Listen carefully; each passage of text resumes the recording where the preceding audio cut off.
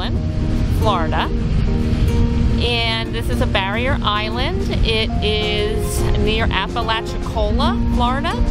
And it's actually known as the Forgotten Coast. From what I understand, in the summer it does get very full of people, but in the winter, like right now, it's not overly packed. It's very laid back and relaxed. So if you're looking for a semi-off-grid location, this is perfect. I mean, like I said, it's not 100% off-grid. You have electric and you have internet and a lot of interesting things to do, which we'll go over. But it is very, very relaxing. So it is a place that it's not high, it's not Miami Beach vibe, if that's what you're looking for.